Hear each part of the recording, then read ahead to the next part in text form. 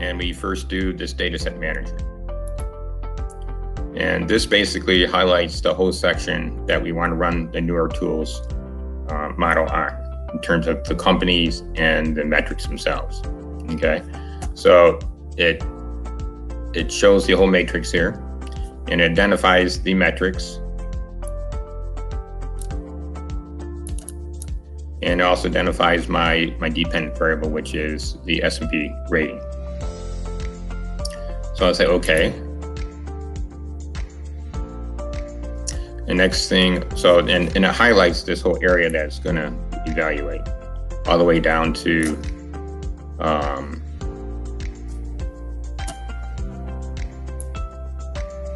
the 37.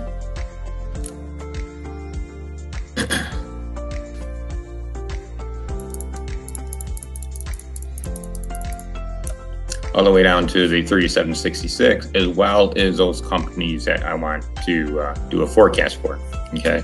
Because the values for my S&P, there is no rating there. So it will provide a rating for those companies. So the next thing I want to do then is I want to train it.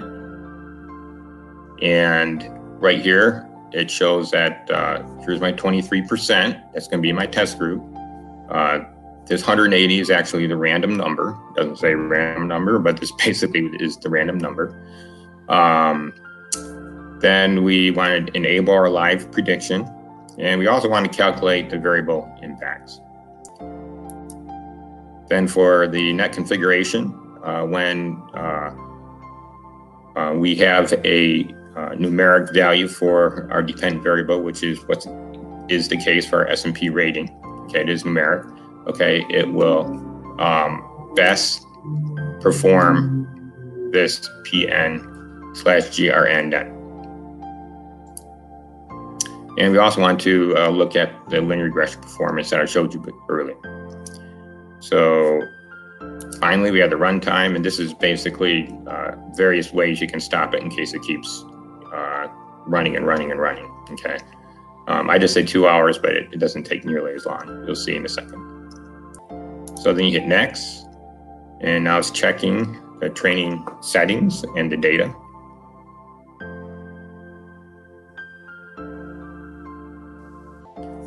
It says a training set is already there. Do you want to delete?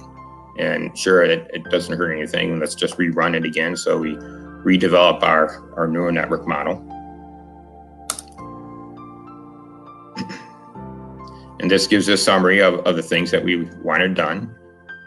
It also says our total number of cases, in which we have 2,900 in the training, 866 in the test group, which is our 23%. And we are trying to get a prediction for 18 of these companies. And again, it shows your metrics and identifies your dependent variable as well. And it gives you any warnings that you want to do. And this is fine. This can be removed because we're just going to rerun this neural network model.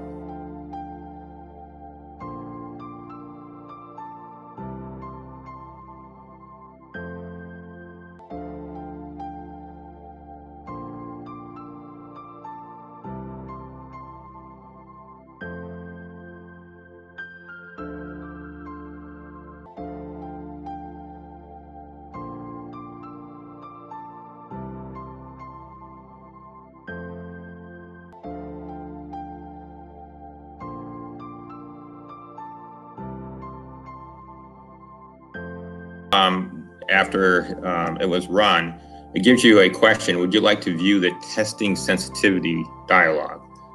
This analysis basically shows, like I showed you before, it shows the root mean square of various percentages associated with your test group. You know, and I showed before where 23 was the optimal, and we don't want to run this since we already know we perfected this model. You know that 23% was the proper. So we want to say no here, since we're just interested in forecasting what that S&P rating is for those 18 companies. So then it provides the output of the NeuroTools model, okay? And this should match exactly what I had when I first developed this model, okay? So if I want to, I could compare. So with this model that it just ran, you know, it showed my number of cases in my training group. It showed the percent that was bad that I showed on a previous PowerPoint slide. And it also showed what that root mean square error was.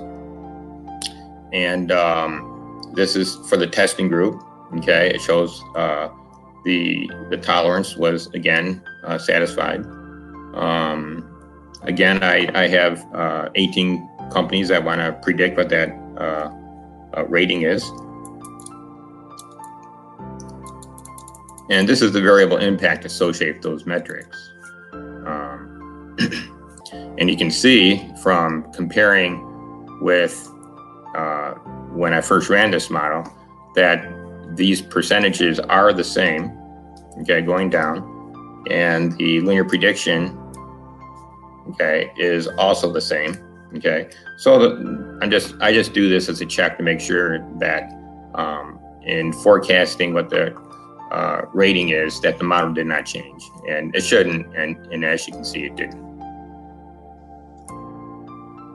So let's not save this portion of it. So if we go back to the data,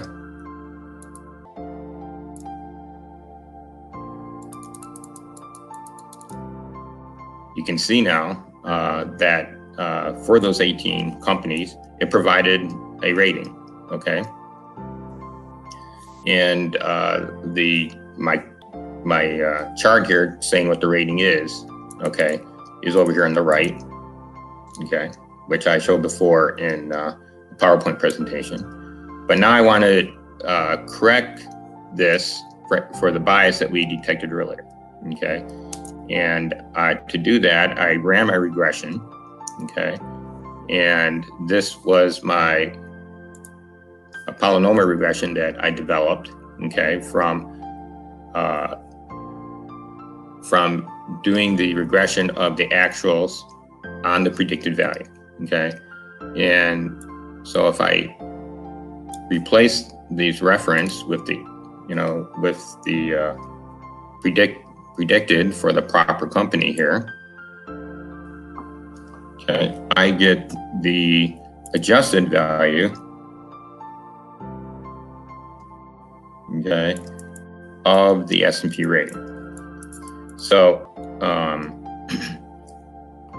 as you can see, first company, you can see that it went from 1646. Okay, again, this is a poorly rated company, and the adjustment knocked it down. Because remember, I said before, for those companies that are poorly rated, you want to basically push those down. And for those companies where the rating was, in this case, the next one, the rating was quite high, 3.17, it was probably overestimated. So therefore, you want to push that up. And that's basically what this did to get an adjusted rating for the bias. And then when I provide my information to the credit department, generally those ratings that fell within plus or minus 0.1, okay, I would say it was solid. So this one was like a solid B rating. The ones that were somewhat in the middle, okay, like the 5.84 is between, as you can see over here,